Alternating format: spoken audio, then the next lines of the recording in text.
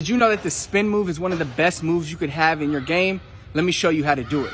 So the key to the spin move is when you step with this outside foot, I say outside because the ball will be on your inside hand, you're spinning, pivoting off that foot. So boom, here. Now there's two things you don't want to do when you're doing the spin move. The first thing is you don't want to switch the ball to this hand too fast because somebody can rip you from here. So you don't want the ball too far over here.